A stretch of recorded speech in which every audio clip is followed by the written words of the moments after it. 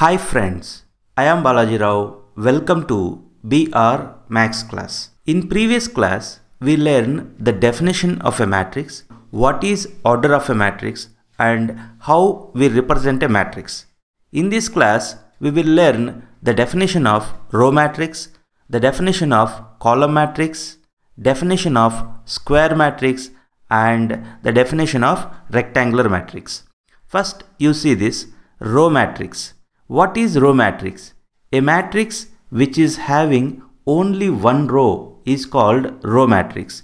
It is easy definition only. If a matrix is having only one row is called row matrix. You observe this is the example for row matrix. In this matrix, how many rows are there? How many columns are there?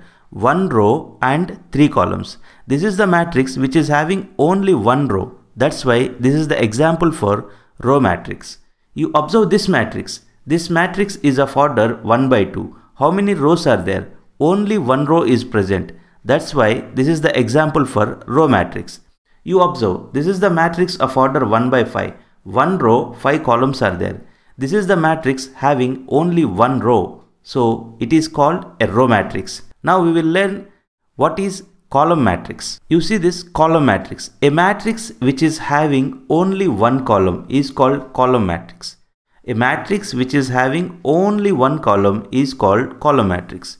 You observe this matrix. What is the order of this matrix? 2 by 1. In this, 2 rows are there, 1 column is present. This is the matrix which is having only one column. That's why this matrix is example for column matrix. You observe this matrix. This matrix is of order 3 by 1. In this, 3 rows are present and 1 column is present. This is the matrix which is having only one column. So this is the example for column matrix. Now we will learn the definition of square matrix, which is very important. You see, what is square matrix? A matrix in which number of rows equal to number of columns. In a matrix, number of rows equals to number of columns, then that matrix is called a square matrix.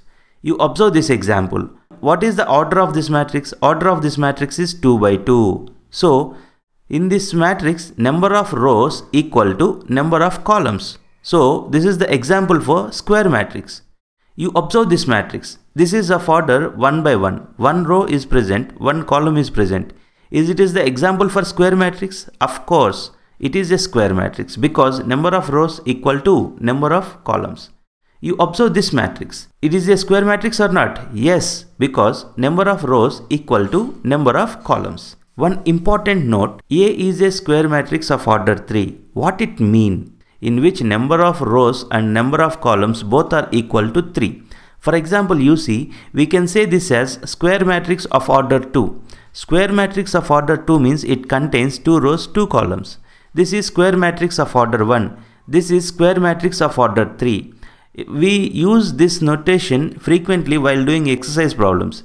A is a square matrix of order 3. It means this is the matrix of order 3 by 3. Now we will try to understand what is rectangular matrix. Rectangular matrix. A matrix in which number of rows not equal to number of columns. A matrix in which number of rows not equals to number of columns, then it is called a rectangular matrix.